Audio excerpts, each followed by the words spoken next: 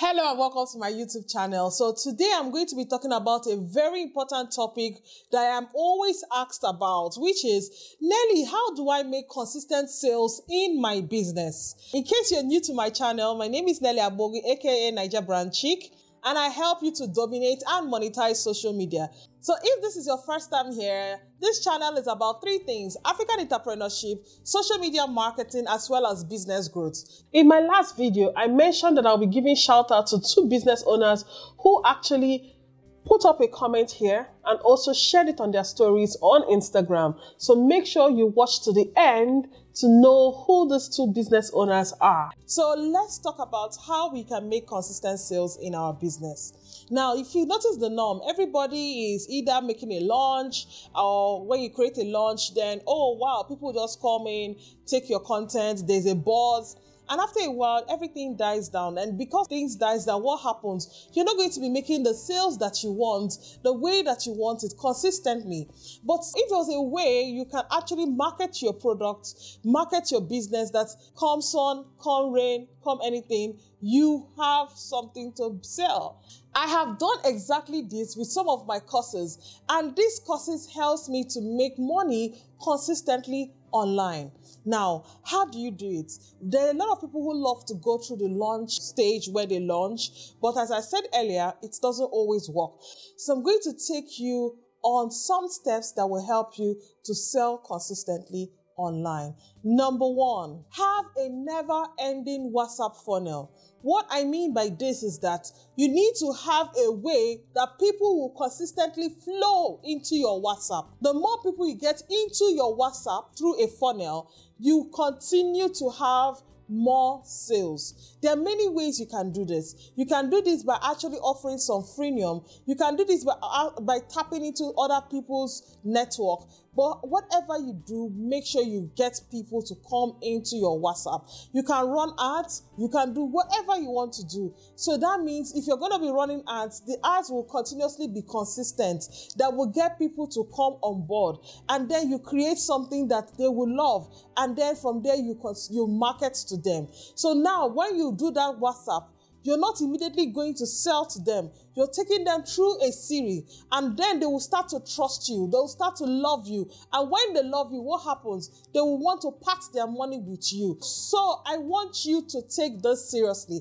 Where you have a never-ending WhatsApp funnel, somebody will ask me, Nelly, why WhatsApp? Why not email? Why not? I'm talking about Nigerians here. I'm talking about Africans here. We all know we love our WhatsApp. We all know how personal this is. If you can build a WhatsApp list every month, like 2,000 to 5,000, and you consistently do that, you're going to make it. There's no way you have 2,000 to 3,000, 5,000 people on your WhatsApp and you're not making sales. Then there's something wrong. So make sure you get people into your WhatsApp funnel consistently. The next thing I want you to do is to find a way to get into other people's circle of influence. What do I mean? There's a time it will get that the people you know, the people within your area or your own community, you would have exhausted them. You would have sold to them. So you need to get into more people's faces. And how do you get into more people's faces? For instance, you have a friend.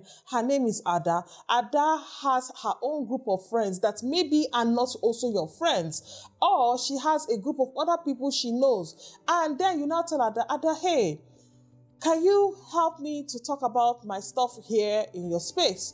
And Ada goes ahead to do that. She has introduced you into her own circle of friends. Do you see that? So that's her circle of friends are also her own circle of influence. So she's now using her own influence to tell them that they should come over to your space. How do you do this? You can do this by running ads. You can do this by giving a freemium. You can do this by affiliate marketing, which is obviously what everybody likes to do these days. So when you do such things, people will now begin to know about your products, about your services, and you expand and expand your circle of influence. And more people get to know about you. What happens? Your products will be sold more and more. That's why a lot of people like to use all those tell somebody about my product, word of mouth marketing, because truthfully, when you look at word of mouth marketing, is one of the best way to market your business here in 2022. So Why don't you think about it? Start getting into other people's circle of influence. Now, the next one I want you to focus on is to start doing Google Ads, start working on targeting your niche, start working on keyword research. People don't focus on Google Ads. Did you notice that? What people do is that they focus on every other thing except Google Ads. They love Facebook ads, they love other. They really don't do that. And the few that learn or understand how to do this Google Ads and do it excellently well, do you see what happens? They always sell out. Go and learn how to do Google Ads. Go and learn how to do target marketing. Go and learn how to do keyword research. You can use applications like Uber Suggest to know the keywords that are good for your business, okay? So go ahead and do that. So the next thing I want you to do is to focus on transformational relationships over transactional relationships. Let me explain. So with transactional relationships, somebody comes to buy from you today and they are bought. You leave them, they go. In transformational relationship, you're focusing more on following up on this customer, focusing more on loyalty, focusing more on rewards, telling this person, I want more than just you being a buyer and seller relationship. I want us to also grow something out of this. You help them out, they help you out. And before you know it, now this person is now in your corner. Anytime there's something they need or someone else needs what you're selling, they will recommend you, they'll talk about you. And before you know it, instead of you to just have that sales once with this customer, this particular customer may even be bringing you more sales into your business without you having to do so much work.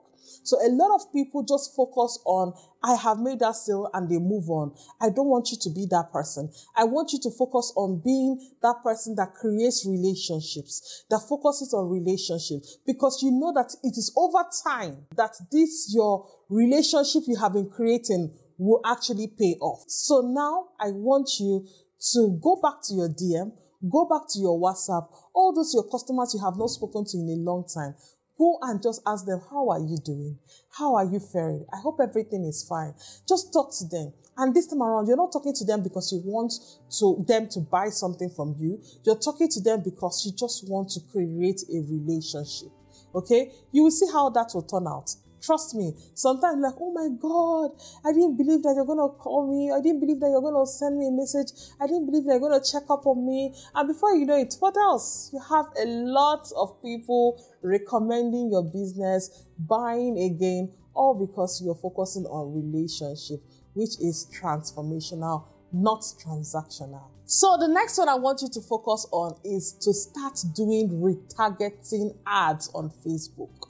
Now, while you are running ads, I know you put ads to run and all. That's not what I want you to focus on. Retargeting ads are ads that you actually show again to people who have seen your ads. But this time around, you're asking them, why is it that you have not bought it? You're following up on them. So you're creating an ad that will help to retarget them because they have showed interest or maybe they forgot. Do you understand? Because all these things happens. And when people forget, they will like, I can't find the page, I can't find this. But if you're running ads to retarget them, or maybe they search up for something that is related to what you're doing, and because if you've created a retargeting ad, they will find your ad and then they will buy from you.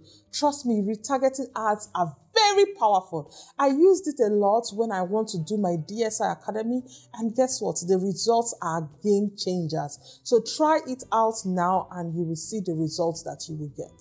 The next one I want you to do is to start collecting emails from a freemium you gave your people. Maybe you gave your customers something and you asked for their emails to follow up on them or something.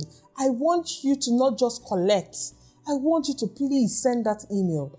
When you send out emails to your customers, when you send out emails to people, they feel like there's a connection they have with you. They feel like they are close to you, or they know some things about you that others don't know. And when they do that, they will start to build a relationship with you. And when they build a relationship with you, what happens? Consistent sales. People see emails in different times because sometimes people see it almost immediately, others see it much later. But what matters is that they see you and then they will click and they will also buy what you're selling. So look for a way to get people into your email list, people who you know that are worth it. So not everybody, don't go and buy email from somewhere. No, make sure that these emails are targeted to people who have worked with you or known you, understood what you do, and then they will be able to feel free to buy from you. Now, this one is our last, but the most important. I want you to start creating content that focuses more on value as well as case studies. Okay, so Nelly, what's this? What are you talking about? Okay, let me give you a simple example. Everybody is doing how to grow your sales on Instagram, how to do this one on Instagram, how to do that one on Instagram, how to, it's the normal cliche. So when I see that, I don't think I want to watch or want to read, or because what else are you going to tell me that I don't know? I can't get on Google, I can't get on YouTube, I can't get with just Googling somebody else, It sounds so cliche, how to grow your sales on Instagram. However, imagine you said how Amaka made 300,000 Naira for the whole of 2021 as opposed to 1.5 million as in January 2022 here on Instagram. Let me show you the breakdown. Please tell me, would you prefer to hear that one? Or will you prefer to hear how to increase your sales in 2022 on Instagram? With that other one, where we are talking about Amaka as a case study, you can see that you can identify with an Amaka. You can see that Amaka resonates with you, your business, right? You can see that with Amaka, you're curious because maybe you're in the same shoes. Like, how did she grow her business so exponentially? Do you understand? So then you start giving the details. Okay, Amaka did this. Amaka did that. Amaka did this. So instead of saying, number one, go and do this, go and do that, like that other person will be doing, which is also cliche, and they'll be wondering why people are not always checking their page. The other person is still saying the same thing, but this time around, they're using Amaka as a case study. So Amaka now did this, Amaka now did that, then they will not ask their audience a question. What do you think Amaka should do next to hit 5 million? Everybody will start commenting. Amaka should do this. Amaka should do that. Amaka should do this. And you'll now be wondering, why is it that this person has more engagement than me? It's because of the person has learned how to use value and case studies. Why you are not doing that? So when they start talking this way, what happens is that people start to love the brand. And when we start loving your brand, what happens? We will want to buy from it because we know that sense they your head. So with this now, what happens is that we are now trying to normalize consistency. So we're not trying to normalize sales consistency every time you're selling, because people love the way you tell your stories, love the way you create your content, because it is just amazing. So tell me, let me even throw it to you. So tell me in the comment section, how are you planning to make more consistent sales in your business this year? I want you to also know something. There is no wrong or right answer. Everybody is correct. So please share what you're doing. I will be in the comment section reading and also giving out some pointers. Thank you for watching my YouTube video. Please remember to subscribe. I need it. And also hit the notification button so that you will know when I have another video up for you.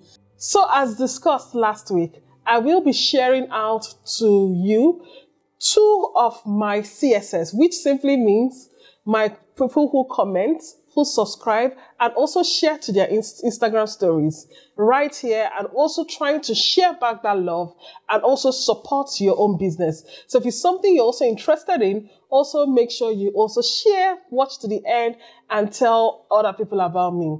So here is the first person, and here is what she does. And also, this is the second person and what she does. Please help me to patronize these people, buy from them.